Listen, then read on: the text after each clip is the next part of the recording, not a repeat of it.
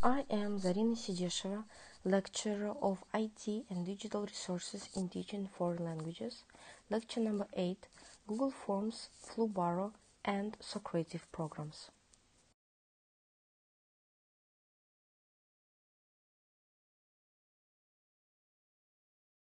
Outline for today's lecture: creating the test using Google Form, ways to use the Flubaroo platform, creating the test in a Socrative environment.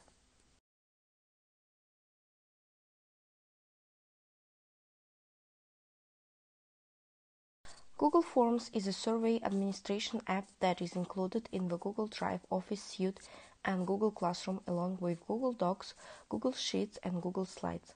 Forms features all of the collaboration and sharing features found in Docs, Sheets, and Slides. Google Forms is a tool that allows collecting information from users through a personalized survey or quiz. The information is then collected and automatically connected to a spreadsheet. The spreadsheet is populated with the survey and quiz responses.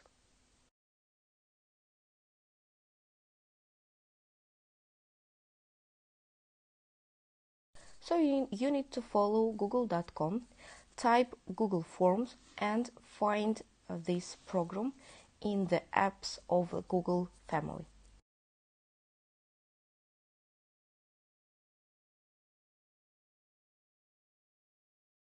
After choosing Google Form, new Google Form, you can change the theme, you can change the color, or you can put into some pictures. Also, the next step, you need to choose question type. There are a lot of them: text, paragraph text, multiple choice, choose from a list, or some fill in, and etc.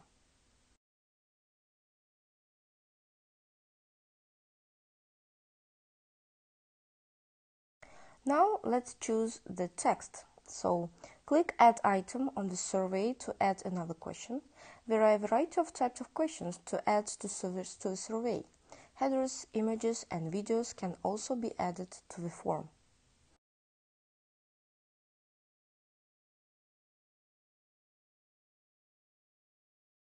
So this is a screenshots of the different types of questions, like multiple choice or, for example, scale.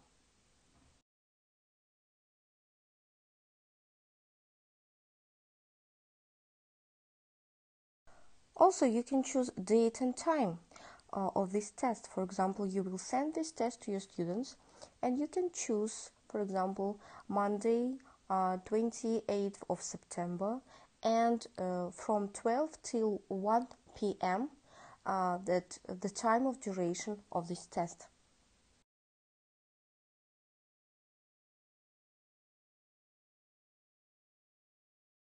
You can also edit, view, and send the link to the students.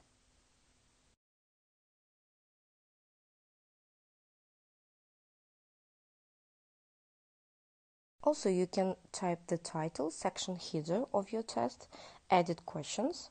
Google has added a few new features to Google Forms: only allow one response per person and shuffle question order.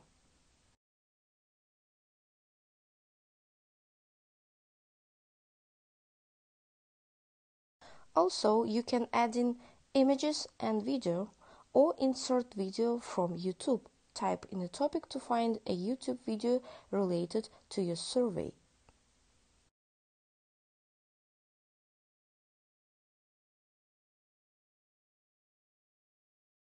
After that, you can send the form. Send form to people to complete the survey. Click Send Form, enter email addresses. Share the global form so that you can collaborate with other people to edit the survey and or add questions.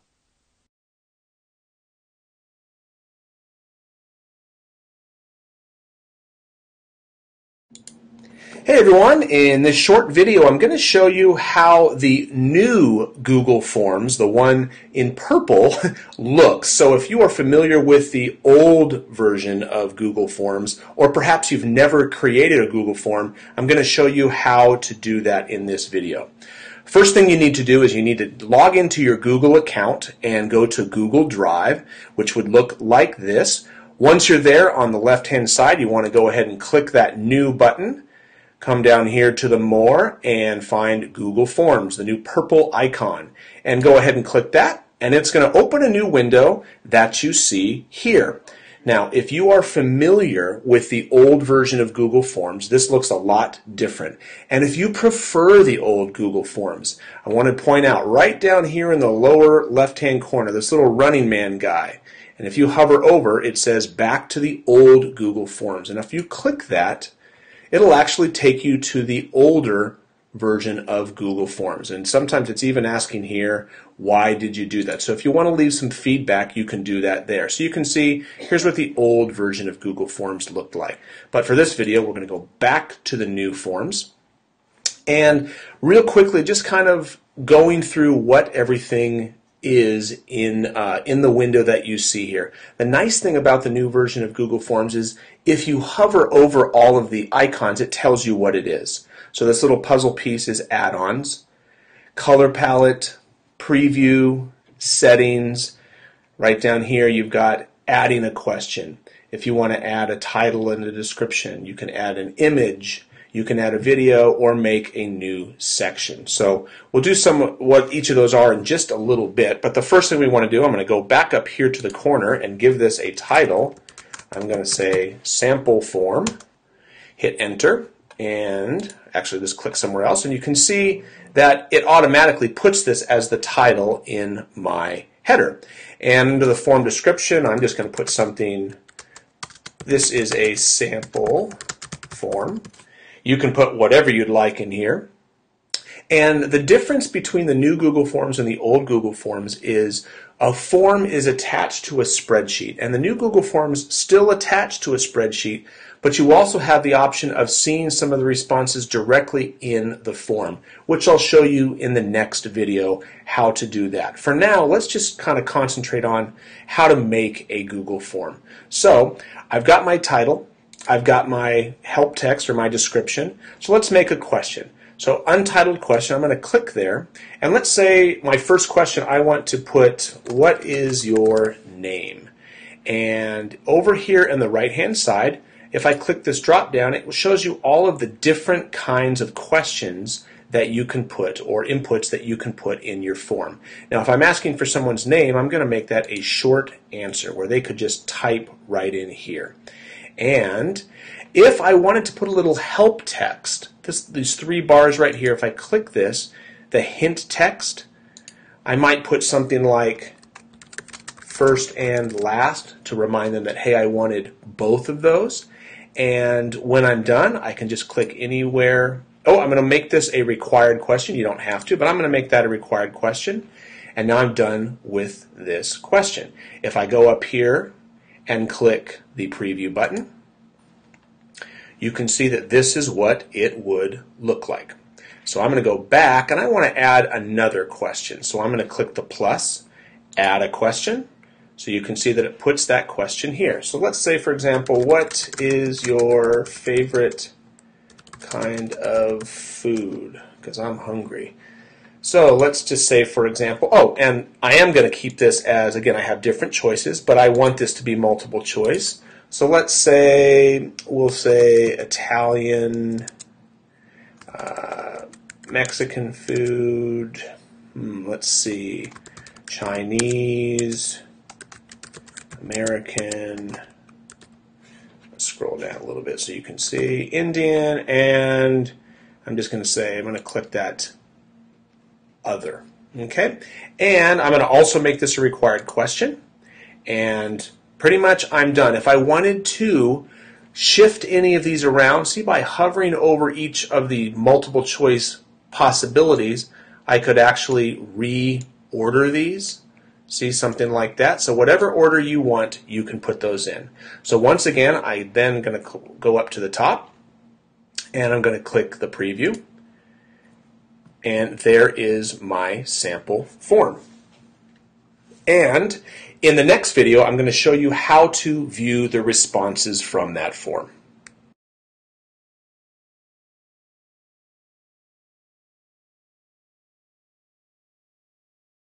Now let's speak about next program, Flubaroo. Flubaroo is a free tool that helps you quickly grade multiple choice or fill-in-blank assignments. More than just a grading tool, Flubaroo also computes average assignment score, computes average score per question and flags low-scoring questions, shows you a grade distribution graph, gives you the option to email each student their grade and answer key, lets you send individualized feedback to each student.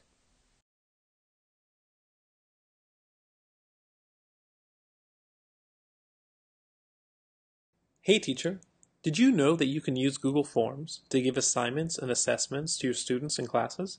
And now with Flubaroo, you can quickly grade them too. For this demo of Flubaroo, I created a fake assignment as a Google form, and I've submitted answers myself.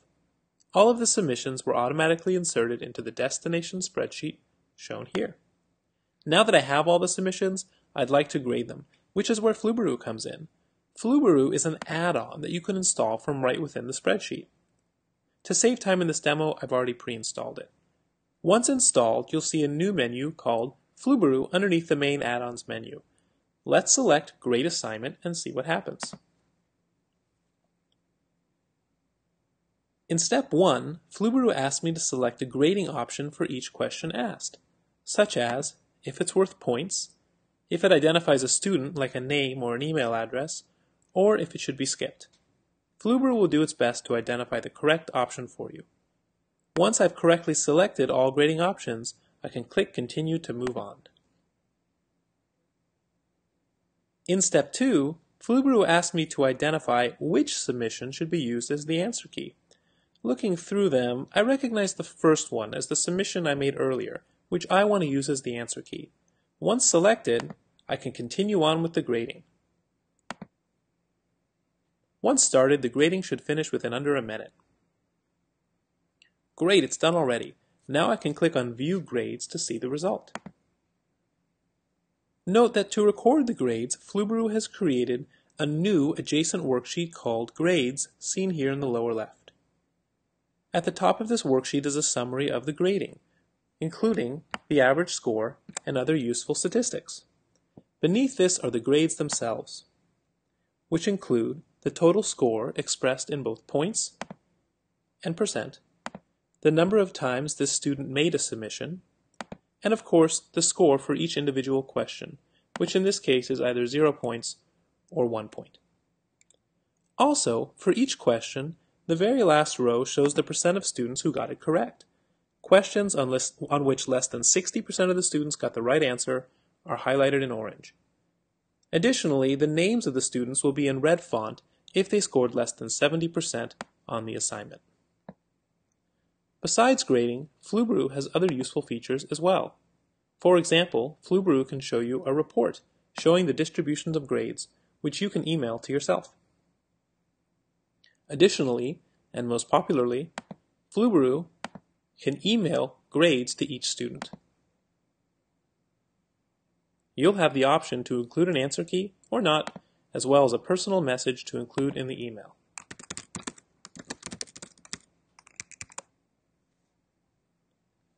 Thanks for watching. I hope Flubaroo can be helpful to you and your students. Please send comments or feedback to dave@edcode.org. Keep Flubarooing!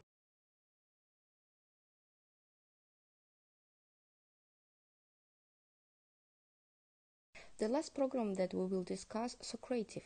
Socrative is a free web application that offers an easy and friendly experience to teachers to engage and access their students. It is a full-featured application that can be used on Android and iOS devices. Socrative is an easy-to-use tool that is used for creating formative assessments and getting results in the actual time. Here is a complete guide for teachers on how to use Socrative. Easy and smart, Socrative students respond system authorized educators by engaging their class with a number of educational games and exercises. There is a simple procedure to log in with this wonderful app that can be run on laptops, smartphones, and tablets.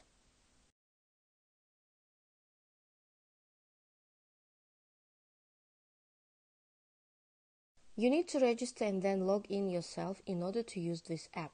So, if accessing through besocrative.com or an app, select the purple Register button or go to www.socrative.com and click Teachers Sign Up.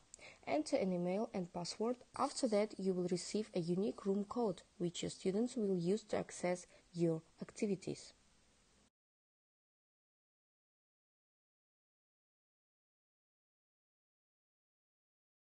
Log in. Visit Socrative.com or open on your Socrative app. Teachers enter their email and password. If you use a Google account email or Google domain email, you can log in with this. Students enter their teacher's unique room code.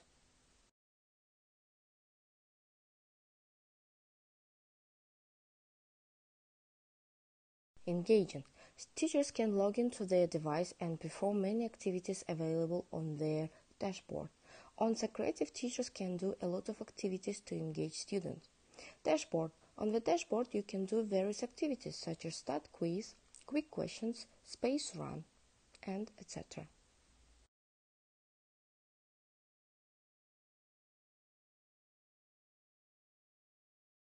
More about dashboard. You can see a number of students in your room. Return to teacher's dashboard from any screen. Click to see expanded menu.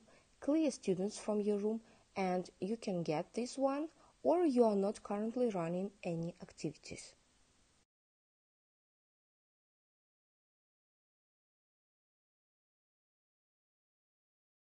Manage quiz. So quizzes are the best means to judge students' knowledge, and with Socrative, teachers can easily judge their students' understanding and knowledge of a particular lesson. You can create quiz, design your own assessments, import quiz, import other teachers' quizzes using a SOC, reports, see all the reports from your prior assessments, and my quizzes, see all the quizzes you created or imported.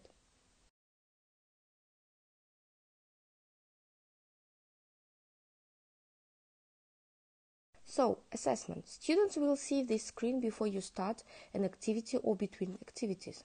Students will be prompted for their name if it is a quiz-based activity or a quick short answer, or you can choose to disable names. Students will then enter the activity. Example pictured is a student-based quiz question.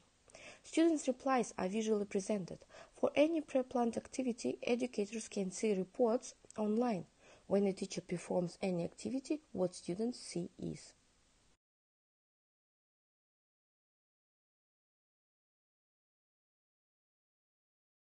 why Socrative is preferred. Quick feedback. Student results flashes on the teacher's screen as they respond to the quizzes and questions. Hence, teachers can easily visualize what is happening and what students are doing at the moment. Personalized content. Here, educators can edit and design their own library assessments and can also share it with their personal learning network. Reports. Students' understanding can be reviewed in different types of format.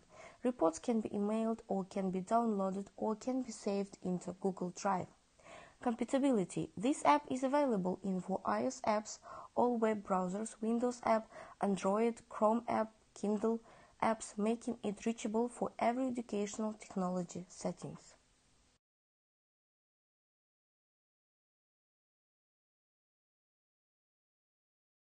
Hello, this is Brenna from Socrative, and today I'm going to show you quickly how to create and launch quizzes for your students in your Socrative teacher account.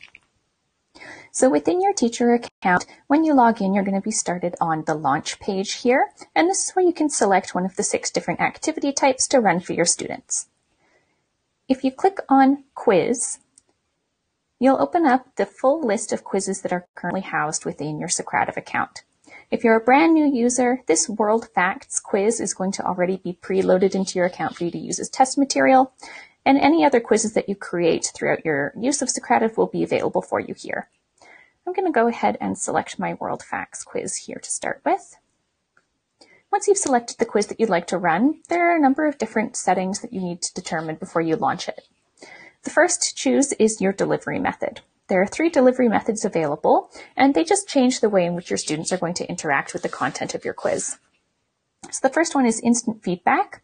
An instant feedback quiz will allow your students to answer each question and then be shown immediately whether or not their response was correct or incorrect. Open navigation is the second option.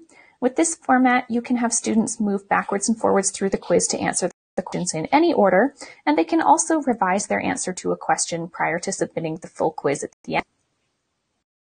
The third option is teacher-based. Teacher-paced means that you, as the teacher, are going to control when all of the students in the class move on to the next question in the quiz, so the students will need to wait until you allow them to move on to the next question before they'll be able to complete the quiz. Let's select instant feedback for the example. Once you've selected your delivery method, there are a few additional settings that you can adjust as well prior to launching your quiz. Based on the delivery method, Socrative will make some suggestions as to what settings here might be appropriate. So you can see for instant feedback, require names and show question feedback have both been toggled on, but you can adjust those as you need for your own quiz here. But I am going to turn on require names, and let's turn on require show final score there as well, just so you have an idea of what all these different settings mean. Obviously, require names will require your students to enter their name prior to completing the quiz. Shuffle questions and shuffle answers can both be used in order to provide a little bit more difference between questions. So you can have the order of the questions and the order of the potential answers shuffled between students, which is a good option to use if you have any concerns about students potentially peeking over each other's shoulders to try and cheat during an exam. Show question feedback will allow you to display some additional content related to each question as your students work through the quiz. So when building out your quiz, you can choose to provide an explanation to each question, and toggling this setting on will ensure that the explanation is displayed to students after they answer the question. And show final score will allow students to see the final score at their quiz at the very end. So that we've chosen the settings that we'd like to use for this particular quiz, you'll see that on the teacher side here, I'm now being shown a results dashboard. So as my students start answering the questions in this quiz, I'll see their results populate here. In order to actually provide the quiz to students, you'll need to have your students log into your Socrative room. So in this window here, I'm going to log into a Socrative student account. Socrative doesn't have set user accounts for students in the same way that it does for teachers. So the way that students access your quiz is by logging into your specific Socrative room. So on the teacher side here, we can see that there is a room name in the top center of my account, which is Smith 2003. This is my unique room name, and this is what students are going to use to access my quiz. On the student login, I can have them enter the room name, Smith 2003, and click Join. And now the students will be able to access whatever quiz content is within this particular room. So here they can now see the first question of the quiz, which is a true or false question. And we can see over on the teacher side as well that the student now appears in the live results dashboard. And as they begin answering questions, we'll see their results populate on the teacher side. After the student has submitted their response, we do have the option toggled on for them to see the results of that particular question, so I can see that I got this question correct. And we can just work through all the questions of the quiz in this order.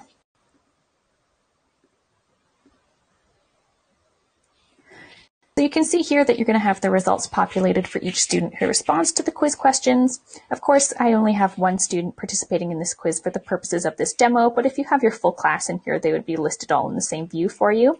And you can see that their responses are color-coded to display whether they got the answer correct or incorrect, so you can see really easily how the class is performing as a whole. When I'm ready for the quiz to be finished, I can click Finish up in the top here.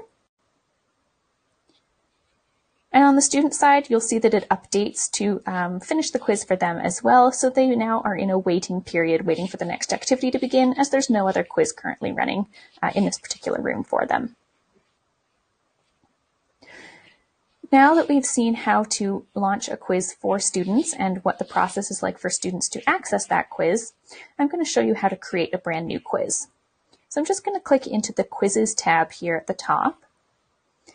And here is where you can see all of the quizzes that currently are housed within your account. So when we were selecting a quiz to run from the launch page at the very beginning of the video, this is the same list that was pulled up. To add a new quiz, you're going to click the Add Quiz button at the top, and we'll click to create a new quiz. And you'll be taken through to the quiz editor in Socrative. So we can select a name for our quiz. And then you can see along the bottom of the page, there are 3 different question types that you have to choose from. So just click the question type you'd like to start with, and then you can enter all of the details for this particular question. So for this example, let's look at colors.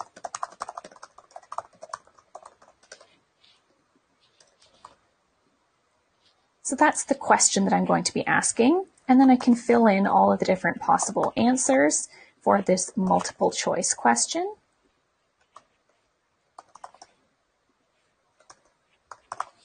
And then along the side here, I can select which particular answers should be marked as correct. So for primary colors, we're going to be looking at red, yellow, and blue. And then additionally, I can provide an explanation to give some additional context to this question for my students as well.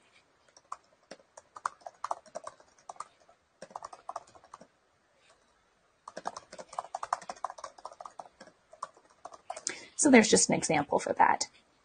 Once I've finished the question here, I can click to save it, and then move on to the next question that I want to have in my quiz.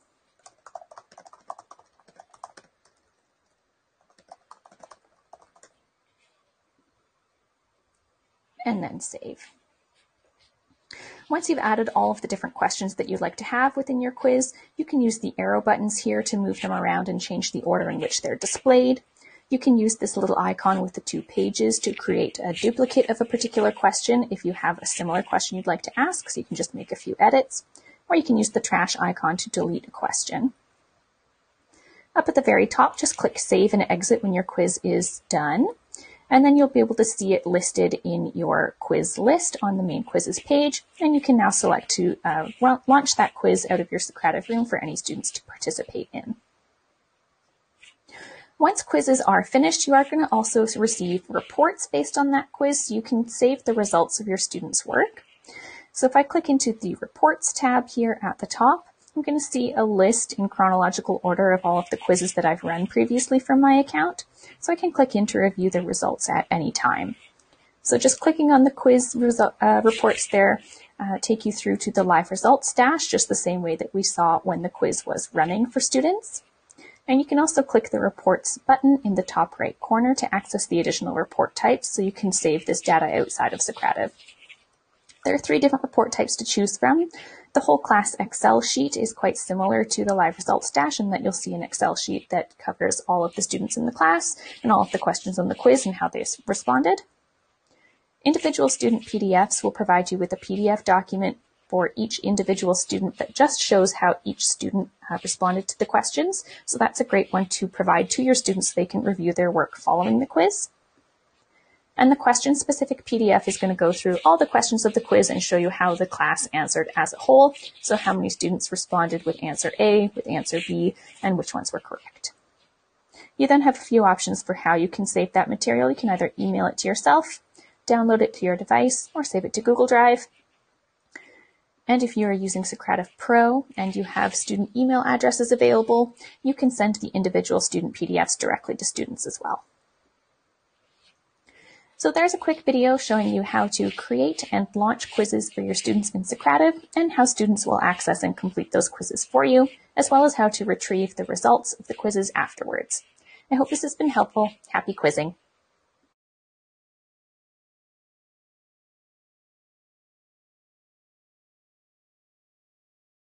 Let's sum up. Socrative, the right answer types. Questions on Socrative can be either multiple choice, true, false, or free response, so teachers can mix up the format when quizzing students. Different quiz formats. Socrative offers several different ways to quiz students, each serving a different purpose. The basic quiz format is great for working in groups or as an entire class, as the teacher determines when to move on to the next question. This provides a lot of opportunity for discussion if students are confused on a particular question. Google Forms is a tool that allows collecting information from users through a personalized survey or quiz. The information is then collected and automatically connected to a spreadsheet. The spreadsheet is populated with the survey and quiz responses. Flubaroo is a free tool that helps you to quickly create multiple choices or fill in the blank assignments in a Google form.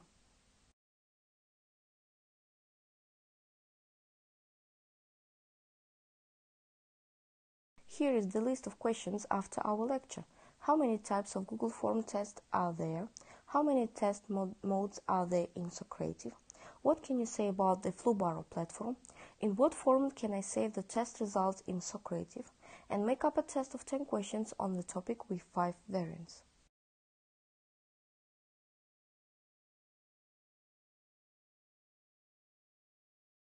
Here is the list of references that you can use after our lectures and practical lessons. Thank you for your attention.